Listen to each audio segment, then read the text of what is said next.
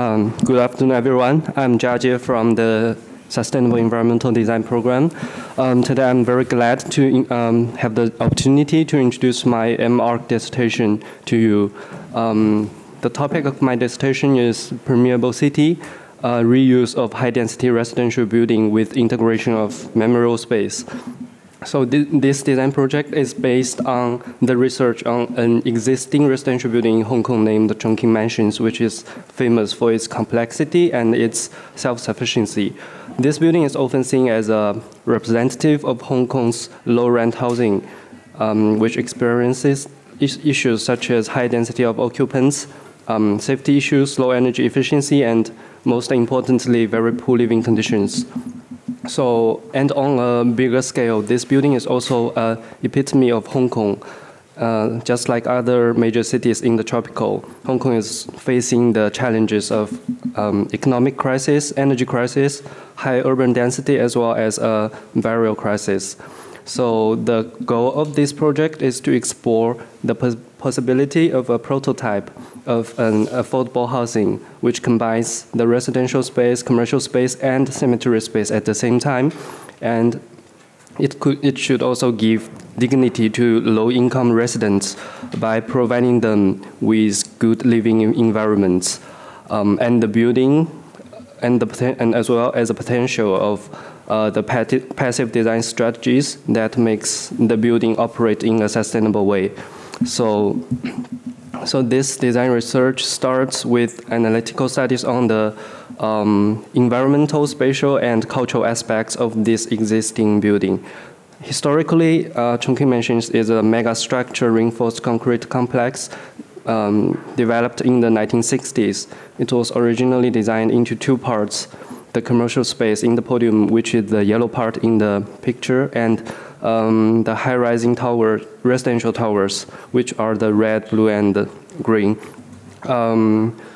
Although it was initially designed as residential project, however, nowadays, due to the lack of management, the boundary between the residential part and commercial part has blurred. And many units are expanded and extra rooms are added, and they are rent out to the young workers and traders. So some of these rooms even have no connection to the external. And also the volume of the building compared to the exposed surface is too massive, which results in a very poor efficiency in ventilation. The existing air shaft, as we can see on the picture, is very much contaminated. This is by the commercial units in the podium, and as well, and also because the contaminations cannot be taken away by flowing wind. So, based on the research of the building, the most critical issues like lack of daylight and ventilation, poor circulation, chaotic programs are addressed. So this diagram shown here is the design agenda of this project. So basically the design approach of this project is building form driven and technical study supported. So a building form that is good for ventilation and daylight is placed in the top priority, as they are essential to the occupants' health conditions. And then follows by circulation, view, and communal spaces, as they give awareness, chance of communication, and activity space to the occupancy, which is essential to achieve psychological health. Also, other spatial qualities such as security or noise-free are raised, although they are in a relatively lower priority. So the base reuse strategy is to reuse the existing superstructure, change the shape of the slabs, and improve the facade fabric. So in order to find an optimized building form that maximizes the air movement inside the structure, I created a CFD wind tunnel model to test different carving strategies and their combinations. So the main criteria here is to find a higher wind velocity in the building and more controllable wind flow patterns, as well as a certain wind pressure on the building facade, which directly influences the natural ventilation rates. So after 3 generations of iterations, so the initial building form scenario that optimized the natural ventilation is illustrated here. And then I did a couple of geometric analysis on the solar accessibility to find out a way of letting more sunlight enter the deep dark atrium area. And finally, the building, the initial building form was confirmed. So this building shows the wind trace from CFD simulations. I tested 2 different wind directions, the east and south, which are predominant wind directions in Hong Kong, and I found that the surrounding buildings are making all the wind come from the same direction from the southeast and northeast corner, and it goes all the way smoothly to the west side of the building.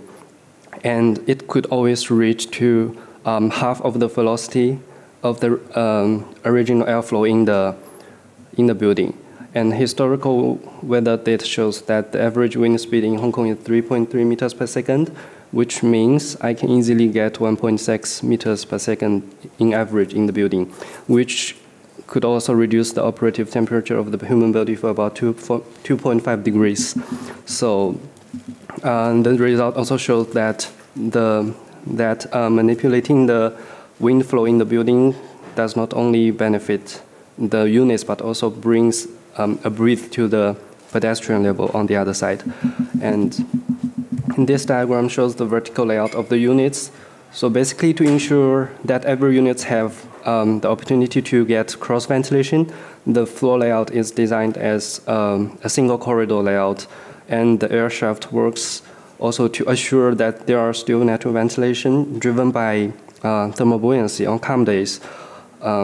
Also, most of the units will have direct sunlight from spring to autumn, and in summer, the daylight could reach the bottom of the building. So basically, the units are in average 10 meters deep, with the floor-to-ceiling height of 2.6 meters.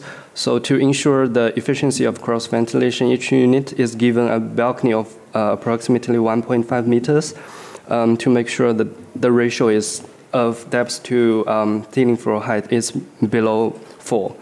So also the fabric of the building is also carefully designed with a U value of 0.4, which is good. And I also designed a dynamic glazing system. The idea came from the vernacular Japanese sliding doors. So it consists of low emission double glazing and polycarbonate panel,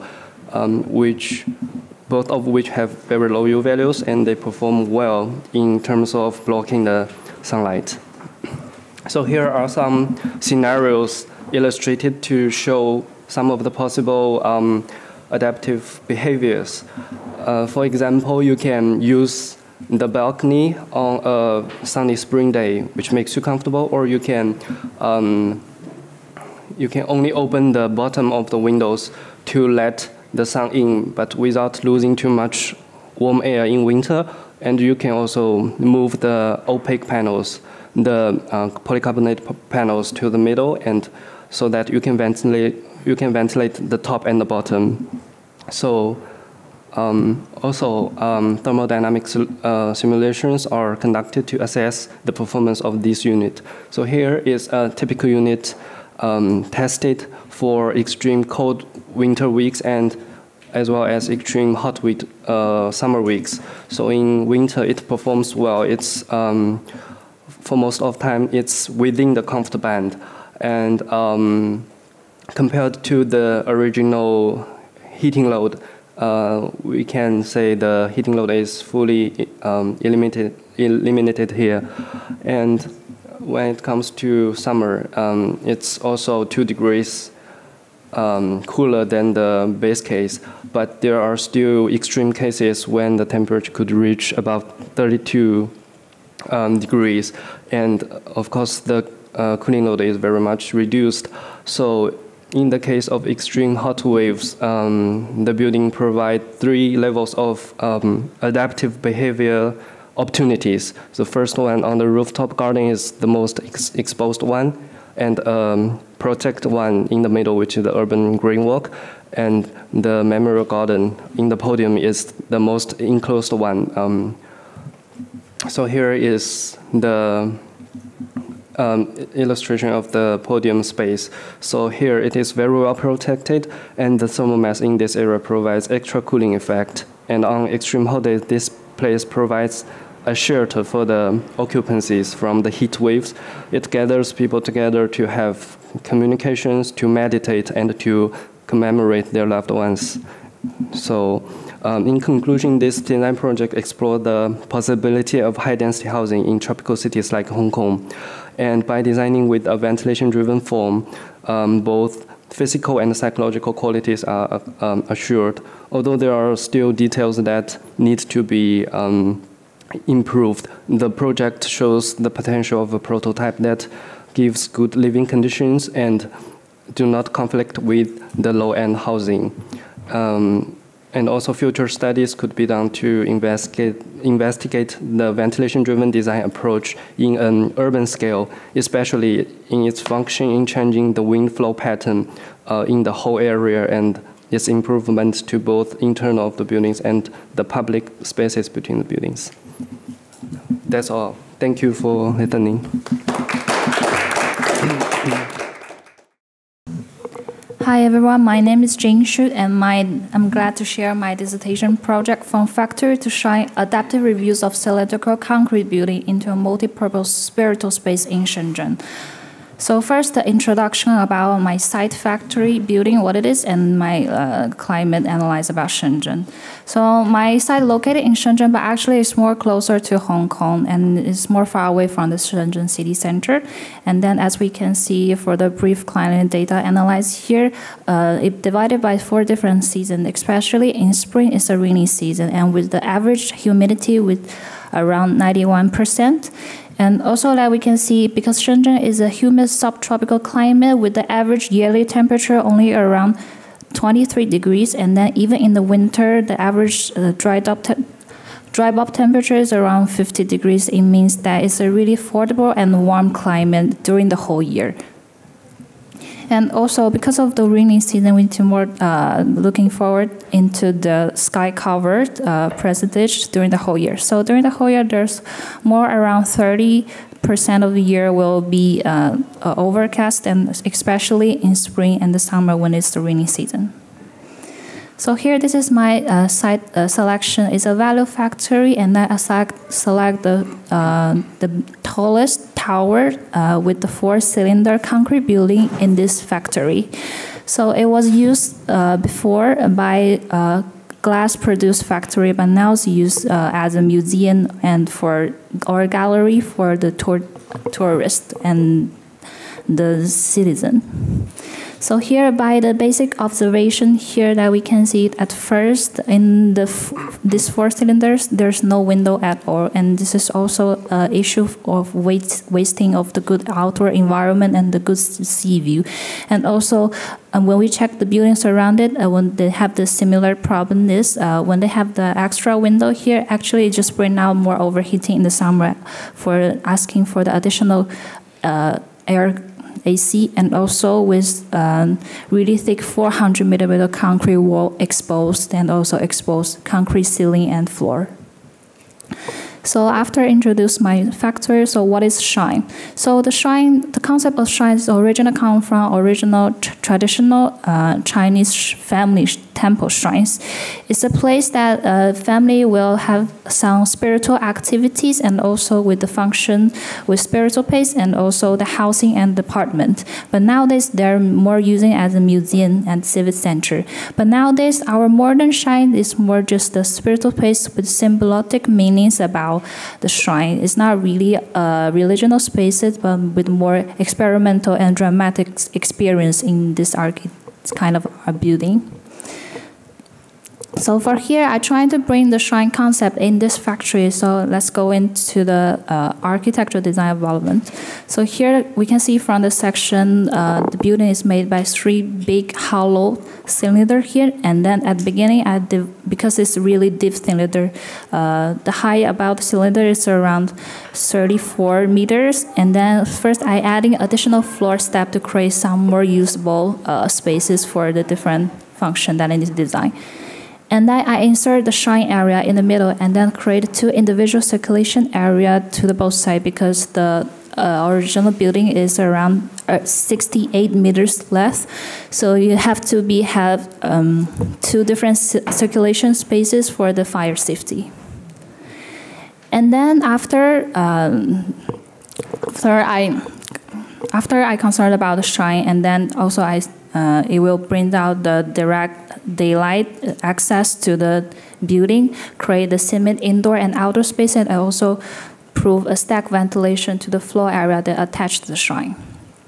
So here, this is more multi-zone planning about the additional planning about the whole building, and we can see here the hotel now is more be separated by the shrine here, but in the end, I wanted to zoom out the concept of the shrine more to create a more stronger spiritual spaces. So at first, I move it to the other side, and then I create an individual circulation area for the shrine pool and then also the meditation spaces. And in the end, because I want to have some vertical segregation for the public spaces and also for the accommodation spaces. So in the end, I just choose 2 cylinders as a hotel spaces, and the rest of 2 cylinders there as a circular staircase shrine for the public, and also more private shrine put for the hotel residents here.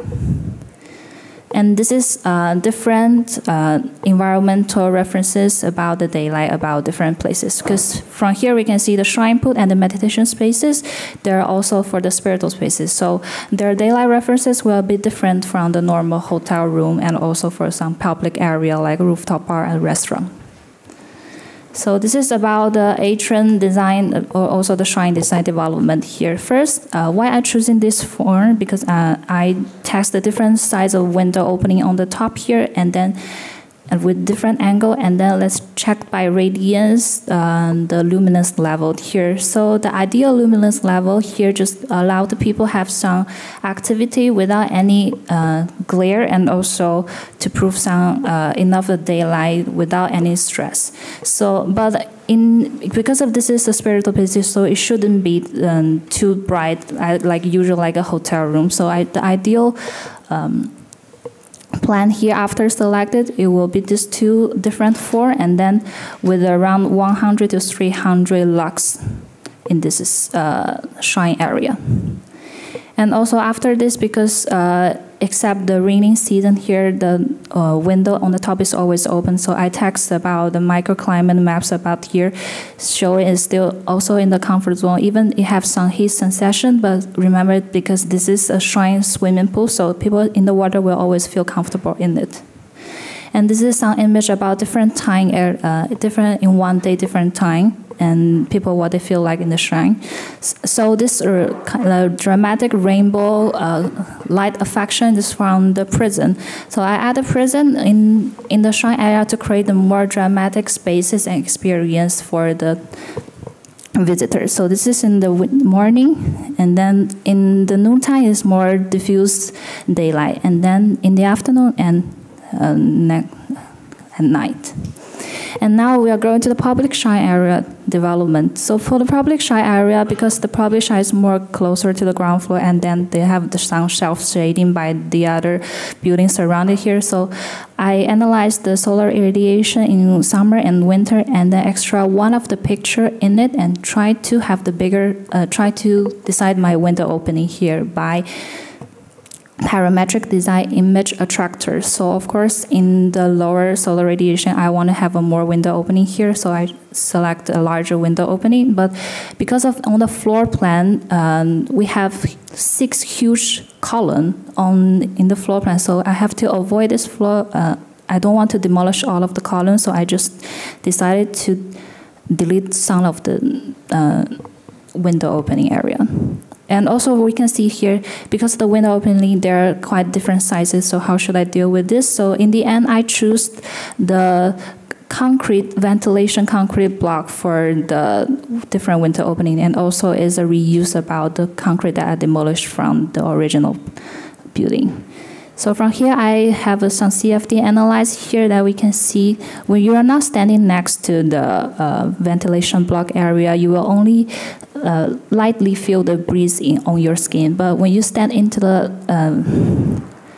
window area, you will feel around 1.5 to 2 meters per seconds, and then you will feel the wind breeze on your skin.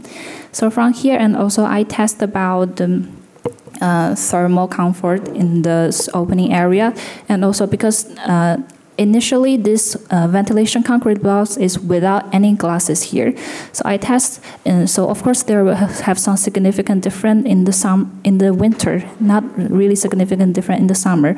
So I find out that of course in the winter it's better with the glasses here, but as I said, we only have one extremely cold week and like this, but still. And the rest of time they're still in comfort band. So in the end, I still choosing to without any glasses, just using the pure concrete ventilation block. So this is the one of the image of the concrete ventilation block, what it looked like from the outside. And then this is the interior renderings. So from here, we're looking forward more into the floor plan. So the floor plan after this, so it will have some hotel room insert and also some shrine area. So the blue area is the original structure, and then the new black walls is the structure that I added for.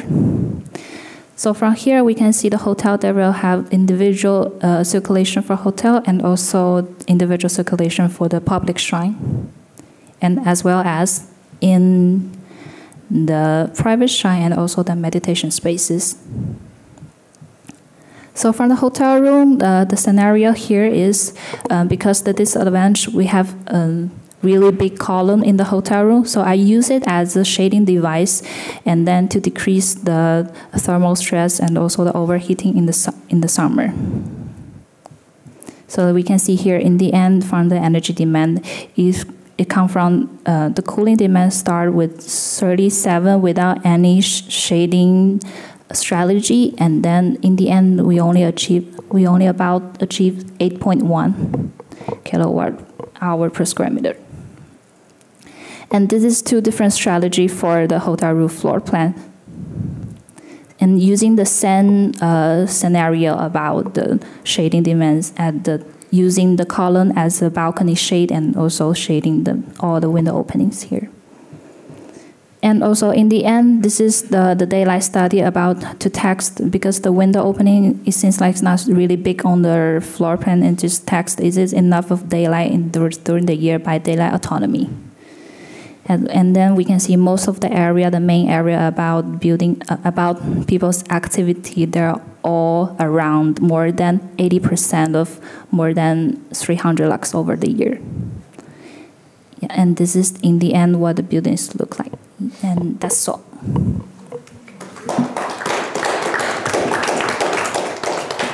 You both addressed high levels of complexity, both contextual and in terms of the brief. It's really commendable, firstly, how well you've taken this challenge. Contextually, we have here environments that have great difficulties as they are, buildings as it is, and whichever way it might be modified. And then on top of this, you took on additional programs, programs which in themselves are both new in a way, in any case new for us to handle and for you, and sought both performance and what I would call ambience, atmosphere, architectural atmosphere, and in fact succeeding very well. Well, based on what you have shown and based on how quickly the slides have been presented. I mean, I was really impressed, and I want to thank you very much for doing that. Now, Joyce, the adaptive opportunities, yes, very, very good. It would have been good to be able to see them, to illustrate them a bit more, to see them in a more dynamic way, because this is what they are. They are a dynamic. There, they just became a little matrix. So it would be nice to see that. Maybe you've done it in the dissertation. Maybe then you can do it in the future. I think both of your dissertations could have publishable material. But we'll see what Jorge has to say about the CFD that you have applied very generously. But even if, let's say, the complexity of it might not be completely refined, I think the fact that you have taken it as a challenge and the fact that you have shown that variations in the parameters lead to variations in the form, and then you control the form and you control the wind flow, well, that is what we would like to have. That is what you're giving. And I think the same applies to Jing with her exploration of daylight and refinements there using the full power of the Radiance software. And I think I should stop here. That I do have a very small question, Joyce, about those U values of the glazing system, because the properties you've given to that glazing at twin wall polycarbonate do not match the kind of numbers that I have in my head. It seems, I mean, twin wall polycarbonate in its basic is just as double glazing in terms of a U value, and perhaps also in terms of light transmission, maybe less than double glazing in terms of the light transmission. So how it turns up there to have such a low U value, and I don't know, maybe you have an answer, but let us know.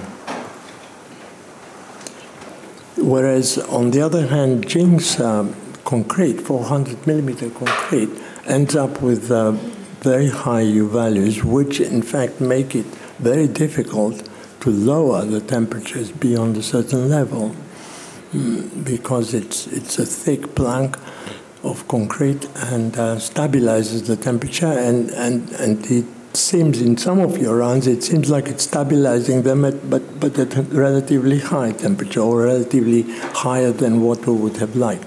So I'll stop here and ask my colleagues to Hello, thank you for your presentations. I agree that you tackle complex challenges, and in both cases aiming to retrofit existing structures, introducing these new functions and integrating these different uses that apparently they tended very often to be separated farther and farther away in the city, and bringing qualities, spatial qualities to all these spaces. So I think one of the most interesting parts of these studies is that it was not only looking into comfort or reducing energy demand or optimizing the performance, but also balancing the quality of the design and the quality of the experience the spaces could provide, especially on these special places with a great symbolic value, like the memorial or the shrine. And it's interesting that in both cases you were introducing this zenithal light. And it was a challenge in such a dense urban context to keep this gap in the building so that the daylight and the sky could be perceived as a symbolic element in these spaces, and how the whole building is, well, partly working to allow that, and it's shaped in a way that it allows that. It is also combined and balanced with the permeability that is really identified was one of the key parameters for the performing part. And so I think in a way these spatial and performative aspects are matched in these buildings. And I think they are good examples of how to integrate the most technical and analytical part with objectives and qualitative objectives and architectural design, the architectural design process. I think that particularly, well, in both cases, the existing shape of the buildings was a very important constraint. So in a way, it was a challenge, but at the same time, it helped narrowing down the problem. So instead of having limitless options, it constrained the possible solutions. And I think perhaps that also was something that to be taken into account, that having many constraints is not always a problem, but perhaps is an opportunity to focus on and become more focus and concise on the elements that you want to explore, and therefore going further and exploring them further, and managing to shape a high quality space and also support this design with thorough analytic work. Thank you. Thank you very much. I also like both of your projects very much because you took this very difficult challenge. First, you have a climate where ventilation is really needed, but in the other hand, you're dealing with a typology which reflects high density, and so the high density and ventilation can very often be a conflicting thing. So it was really interesting to see how both of you manage this. In addition, I also, like George said, I liked the fact that both of you tried to bring into this, well, I could say both are residential. One is temporary, the other one is permanent. This other aspect, which is the spiritual or memorial space. Another thing is, again, the refurbishment, the existing structure, and then you explored with some creativity and imagination. Let's not go into details on what is where did all this concrete that you open up go. That was not the main purpose, so it was also to allow you to explore some design challenges and make it more creatively. I think that in case of Jing, you explore more the daylighting aspects, yes, because they were more important than in Jiajie's case.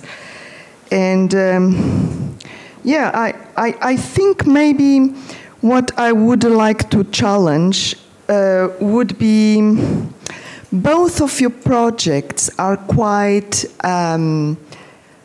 inward, like the context was not very much taken into account, although you almost created a self-sufficient inhabitation, more in Jiajie's case, where I think you also included commercial and shops.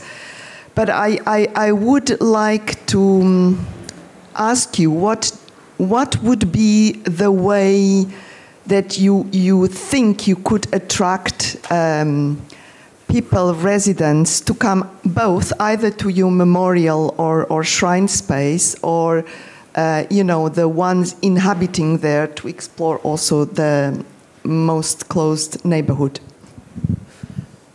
If you want to say something. Should I start first? So just as I mentioned in the beginning, so Hong Kong is experiencing both the housing crisis and the cemetery crisis. So my initial idea was to bring the memorial space into the building so that both the residents in the building as well as people in the neighborhood could use the memorial space to commemorate their passed by families and also function as a shelter. So that's the idea of how to attract people to my building. Yeah. Thank you. Yeah. For me, I'm trying to make the shrine more vibrant and more unique to the environment, because all the environment surrounding my building is more like industrial area. It's kind of like, and also it's quite next to the Shenzhen Bay, so it's really actually well connected to the all around the world. So I wanted to make it more like shrine spaces for the selling point at this hotel, and then people visit this hotel and just go for the shrine, or just visit for the shrine for the more like a tourist specific spot. Yeah. Thank you. I'll pass it. Thank you. Thank you, Paula. Thank you, guys. Very nice to see your full projects. Thank you. And also your reflections on your projects already. I have two brief points, maybe 2, 3 maximum. I would like to go back to the issue of complexity that Simon's initiated, that it's immense in these two projects. And talking first about Joyce, the first one, it's great to see that how using well the analytical tools, you solve a problem that would look almost impossible to many designers. No? How can you ventilate a building in such a dense environment? So, incredible, quite a difficult question. I think most of your design time was working with that shape and the CFD, yes. almost the whole time. Yeah. Everything else came short. It was in the last weeks, really. Yeah. So I would just like to emphasize the amount of time and technical studies and scenarios created, how much was tested until we could start seeing results that would make a difference. So you said 3 generations of families of scenarios, and within each one, how many scenarios? Several. Isolated solutions, combined solutions. Yeah. So you brought a lot from the references. Yeah. How do we create air movement in tall buildings? And you tested lots of principles that didn't work until we start seeing some results. So I think that should be emphasized, because the very in-depth technical knowledge of the tools and knowing what to test, and still how much it had to be done, should not be underestimated. Now, it looks like 3 simulations, but it was actually an immense range. So we do need in-depth physics to start making a difference. And there was a point in your project that you asked, should I do something technically feasible that one would look and say, I can do this tomorrow, or can I explore? And I said, let's explore. And by exploring is how you found the solution. Maybe otherwise you would not have. So I thought that was great in your design. And just one more point that I didn't think about it until you and Jing presented. This kind of spaces, dark, semi-underground, protected, will be great refuges, protected spaces in the future of climate change. And it's great to see already you discovering these spaces in the existing cities. We're probably going to need much more of those. And one more point about Jing's project is I like very much the way Joyce also followed a bit that process, but you carved to then insert new forms. So I see I would dare even to say, new ways of defining building forms. You start from something very rigid, very clear. You understand the potential of how the circular shapes perform under light, and then you carve and you insert new shapes to adjust the light performance. So I think it's almost like a very fun design exploration. Now testing this combination of forms. I think it's a great design process.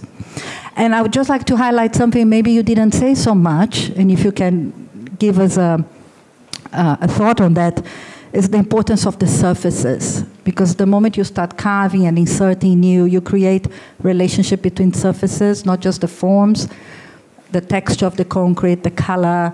And I'm sure you did many tests as well to get to the quality that you wanted. Mm-hmm. And Joyce, the same with the air movement. How does it influence air movement, the texture and the roughness? So there is this also level of refinement that I know there is in your project. Mm-hmm. That adds quality to it, and if you can say something about that. Mm-hmm. Okay. For me, for the shrine, we can see in the rendering they still have at least 2 different type of concrete. And we can see that in the atrium of the concrete, I'm using a more white color because have a more reflection and also can create more diffuse daylight. And also, but in the below concrete, using the dark color because it's first less reflection, and also it will create a visual to make people more focused on the top ceiling, like guiding light from the skylight. Yeah, this is my material consider about it, and also about but material. And also, I added extra prism lens in this, so to create some, except of the concrete, more colorful daylight, more dramatic environment in the shrine. Yeah. Okay. I just to close this, I think, in relation to Joanna's appreciation of your projects. If we imagine you, before joining the program, stumbling on the same context and same briefs, you might still have tried to go for the form, to optimize the form, as most architects would. But you would not have any criteria by which to assess it other than aesthetic. And I think that's your largest, biggest achievement, that you didn't fall into the trap of going backward, to relying on your skills as architects, presented with an opportunity to express and manipulate form, but you've respected the rules of the game, our game, based on building physics, and developed it the hard way, taking more time, putting more effort, and hopefully there is a higher reward, because you can explain how it came to be and what you think it does. And if it doesn't do exactly that, still it's okay. The process was the right one. So well done. Okay, thank you.